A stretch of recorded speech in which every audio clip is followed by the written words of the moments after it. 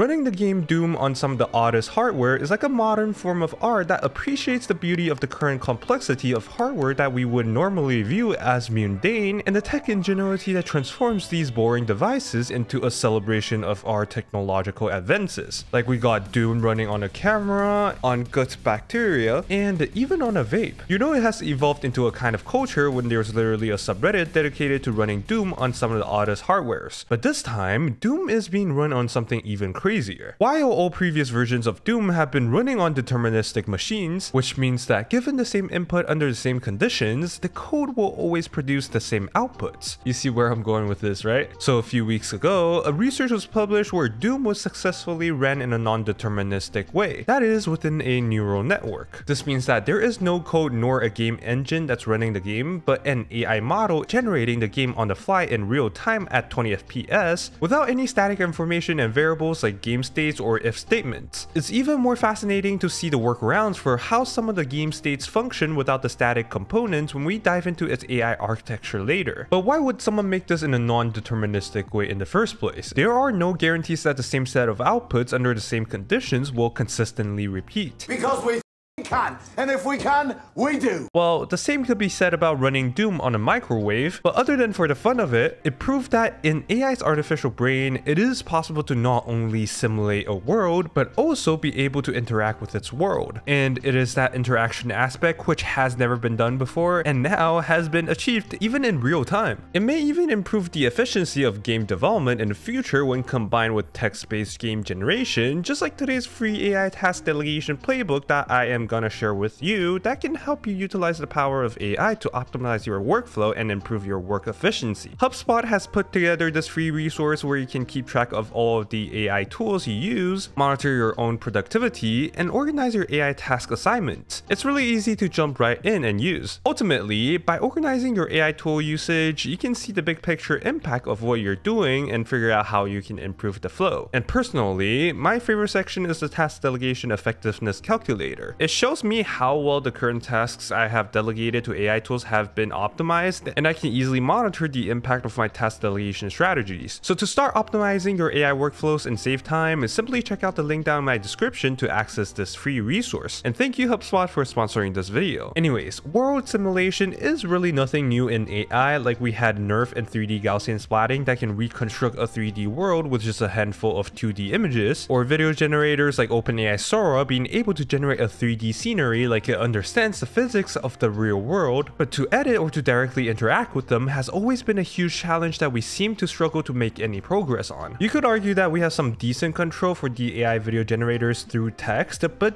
do we really get the freedom of moving the camera however we want, like in Blender? So this brings us to today's research, GameNGen. It is capable of simulating Doom with AI's model weights while being controllable in real time at 20 frames per second. However, since the AI model is non-deterministic, it is then not really a one-to-one replica of the original Doom, as some parts of the level will be generated inconsistently, which you will know why later, and even some of the most basic parts like death animation are just a blob of artifacts. This might also be the reason why we didn't get a playable demo, as the game might actually be really broken, even though the demo looks really good. However, this is definitely a great proof of concept for an AI-based game engine, but with many people saying that this is completely revolutionary, how it will change the gaming industry forever, and it'll only get better from here, I would say that we are still far from anything fruitful, really. And to explain my reasoning, we first need to kind of step back and clarify how AI models really generate things. I think people nowadays give the word generative AI too much credit. Take text-to-image AI as an example. We have become accustomed to the fact that AI is capable of generating anything we imagine through text, but we often forget how much data the text-to-image AI has been trained on. Their training data basically encompasses all images available on the internet, then are either tagged by AI or humans to create a text-image pair for AI to learn. So at the end of the day, all the AI model is doing is compiling a dataset and to pick a line of best fit that corresponds best to your request. And if your request is something it wasn't trained on, well, there you go, they are gonna find you a less relevant line of best fit, aka hallucinate. However, things get progressively easier to generate when you restrict the domain knowledge the AI has to learn from. So a text-to-image model that is focused on generating cat images would be cheaper and easier to train while being able to match the quality an all-in-one model can do. The problem with that is it'll be unable to generate anything else other than cats. So in this AI Doom's case, we're at the level of a cat text-to-image generator, and the all-in-one model, aka a foundational model for game generations or game engines, is still far from our reach. But let's actually take a closer look at how AI Doom is actually made, as that would probably give you a better idea how much harder the jump from a cat model to a foundational model would be in a game engine's case. So the whole process of how GameNGen is made can be separated into two stages. The first is data collection, the second is generative model training. In the data collection stage, the goal is to record the human gameplay on the original Doom, and more specifically, what we want is the actions paired with the frames that are presented on the screen. Similar to text-to-image generation where it is trained on text and image pairs, GameNGen is trained on action input and video frame pairs instead. But since we can't make thousands of people play Doom involuntarily, there isn't a good amount of data for how a player would interact with the game environment. So instead, the researchers taught some AI agents to play the game using reinforcement learning, where the agents learn by receiving rewards or penalties based on their actions. But rather than focusing on completing the game, the rewards are designed to mimic human-like interactions with the game, which you can see here how much each condition rewards or penalizes. So a lot of tiny agents explore the original game and use the 32 available actions to interact with its world. Each of the frames and actions is collected into a dataset until the entire game is explored bone dry. Then in the second stage, the data are used to train a generative model, which is a modified version of the text-to-image model Stable Diffusion 1.4. And instead of having the model take in text to generate image, the researchers modified the model to take in the 32 possible actions, conditioned on a previous frame, and generate the current video frame, with other modifications that injects time-related information into the model for viewing consistencies. During its training, a teacher forcing objective is applied, which means the model is always being given the correct answer every time it makes a prediction. This approach accelerates the learning for GameNGen, especially because it is generating content where the past actions would heavily influence the future actions. So this allows the model to correct its mistakes more quickly. However, when a model is trained using teacher forcing, where an answer is given at every step during training, it does not have this privilege during actual use. The model has to make predictions step by step without the answer, where all previous generated results would be incorporated into predicting the next frame, aka auto-regressively. So if it makes a small mistake early on, it will easily snowball into bigger errors as it keeps relying on previous incorrect steps. And this would lead to bad results very quickly. So to mitigate this problem, which is called auto-regressive drift, they introduced something called noise augmentation that adds noise during training that can teach the model to handle its own mistakes better, with a trade-off in training efficiency. So by adding noises to individual frames, it reduces how much those errors build up when it's making predictions on its own. This method makes a huge difference, where originally without it you would have absolute chaos in just less than 3 seconds, but with this technique applied, it can go on for at least 3 minutes just from looking at their demo. Probably even longer, but unfortunately they didn't specify the duration that the GameNGen can run for. And another weird aspect about this paper is that how can this game look so good? If I recall correctly, I don't think Stable Diffusion 1.4 text-to-image generation was this good at generating images to begin with. If you're not familiar with how Stable Diffusion generate images, the model basically compresses images into smaller and simplified versions called latents to make processing faster compared to working directly on pixels. While this compression method makes mapping the relationship between different concepts easy, it can still struggle to generate small details like the numbers or icons on the screen when it is decompressed. So to further improve the viewing quality, the researchers fine-tuned the part of the model that reconstructs and upscales the final image from the compressed version. This could be done extremely well as there are a lot of pre-existing high-quality Doom frames to learn from, which links back to the idea of how domain-specific knowledge like the cat generators are easier to train. So for the hands, the HUD, and the 3D environment, which might look like they are hard-coded, are actually all generated, as you can occasionally see some blobs or image artifacts. Since the domain is extremely restrictive, the quality of the video frames is comparable to JPG compression, so even if there are bad frames, the quality benchmark still gets evened out to be at 29.4 PSNR. If you don't know what that means, it means it's pretty decent. Oh, did I mention how the AI model model only has as little as 3 seconds or 60 frames of history for context. This means that there are practically no places for the AI to store game states, as the context window is too short for the AI to do anything productive. Instead, the game states are inferred completely from the displayed frames, aka the screen pixels we are also looking at. For instance, the AI model would infer whether the enemies have been defeated by looking at the player's health, ammo, and even player's location. So if you speedrun the game and don't pick up certain stuff, you might just break the game engine. So there are no flags or if statements, just the AI brute forcing from pixels and on-screen stats, which is kind of insane how much of the game logic is stored using only the displayed frames too. They did, however, test it with a longer historical context, but that did not yield any significant benefits, which is very interesting. Maybe the increase in historical context is just too small to see any actual changes, and using screen pixels would save much more information. And that means more sophisticated event triggers might not work consistently. So this is cool and all, but it still ain't persistent enough to call this a game engine. Get it? And on top of that, the research also stated their AI agents that were used to collect the data were unable to explore all the possible locations and interactions in the game, which would lead to erroneous behaviors when the player reaches certain stages. So obviously, edge cases are not covered either. And that's the last thing you would want in a game engine. Well, you could say that, what if we just add more agents to collect more data? I mean, if that doesn't scream brute force any harder, I don't know what else. Which brings us back to the point that I wanted to make at the start of the video. I'm not saying AI-based game engine is impossible, but we have to realize that AI Doom primarily replicates an existing 3D world. Nothing that feels out of the box is generated. It's very easy to tell each action is a clear line of best fit. And if we perform actions that the AI has not learned before, the game engine would obviously start to hallucinate and break. And that would be the last thing you would want in an actual game engine. On top of how much the upscaling process saved the visual quality, I think it's clear that the system heavily relies on 2 key components that operate as independent processes, which is usually a bad sign, especially if it's a product that needs 100% certainty. So maybe a non-deterministic game engine is not really a great idea. We would need an AI foundational model that has potentially learned from all realities, or maybe just all possible Unreal Engine creations, which might be a bit more feasible. I mean, that future might be pretty cool, as you can just use a prompt to generate a whole game with unique controls, different assets, and interesting storyline. Not to mention how much data we would need to collect, or even what kind of data we need to find to train a good game engine, as action video frame pair might not be it. So the hard code truth is, we are still a long way from getting anything practical that we can just experience a living and breathing world that is generated uniquely from scratch by an AI game engine. But the good news is, it's even more obvious now that AI is a data and compute problem, as we now learn that interactive world simulation within an AI model is completely possible thanks to AI Doom. We might just need more GPUs for that. But anyways, it is still pretty cool to be able to compress a playable game within some model weights, like it runs Doom,